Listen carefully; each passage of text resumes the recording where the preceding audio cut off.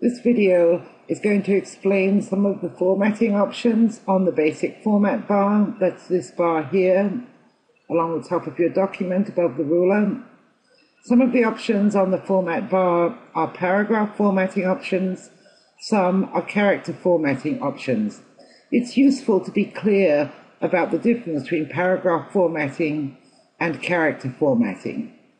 Paragraph formatting is applied to the whole paragraph. If you turn on the non-printing characters, every time you see this enter key, that's a paragraph separator. So networking devices is one paragraph. The word router is one paragraph. These couple of sentences here beginning a router is a device and ending with wireless access point, that's one paragraph. To format a paragraph, you only have to have your insertion point, your clicked cursor somewhere in the paragraph.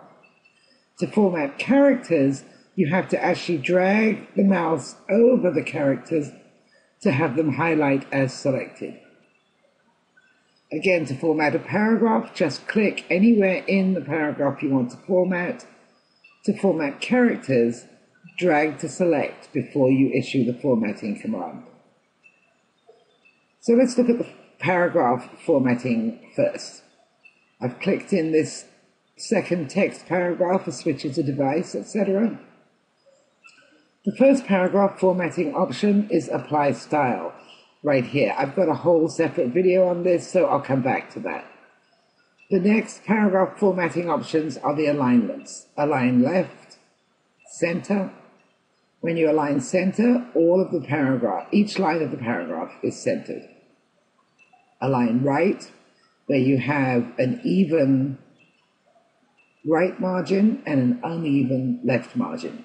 And finally, justified, often used in books and magazines, or newsletters where you have an even left margin and an even right margin, and it's achieved by increasing the spacing between letters. I'm going to put this back to align left. You'll notice to make those alignment changes, we didn't need to select anything. We just clicked in the paragraph we were working with. These two buttons are numbering and bullets. Again, these are paragraph level formatting options, and we don't need to select anything to use them. These two are indents. An indent is the distance the text is from the margin. These two are left indent, so it's from the left margin. So I can increase the indent, and that pushes the text in. I can decrease, and that pulls it back out. And finally, the last paragraph formatting is the background color. When we choose this background color, we get a background to the whole paragraph. And I can take that off by choosing no fill. Fill is a word that's used for the color inside an object. All right, so those are the paragraph formatting options on the format bar. Character formatting options only take place on selected text. You can select text in a number of ways. You can drag to select any amount of text, a large amount, or just a small amount. It's worth remembering a few shortcuts to selection.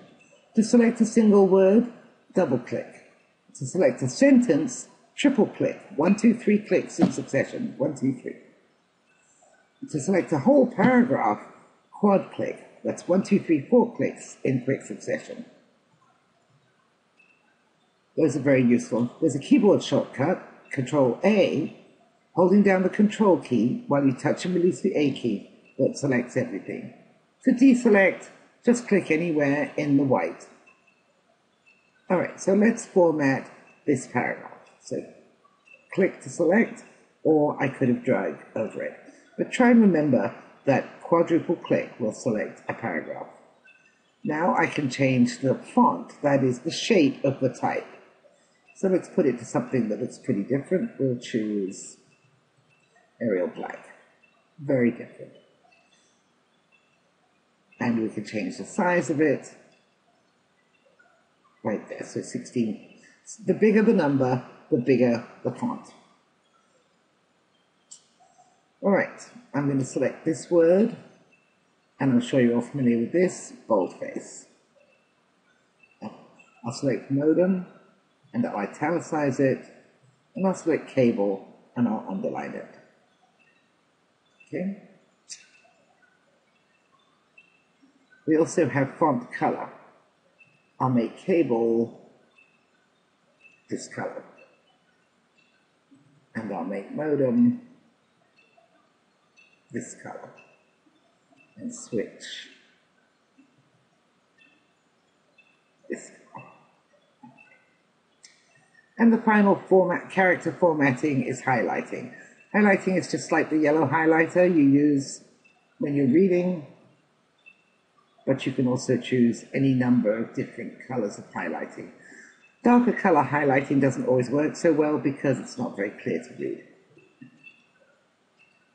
Okay, so that's a summary of paragraph and character formatting on the format bar.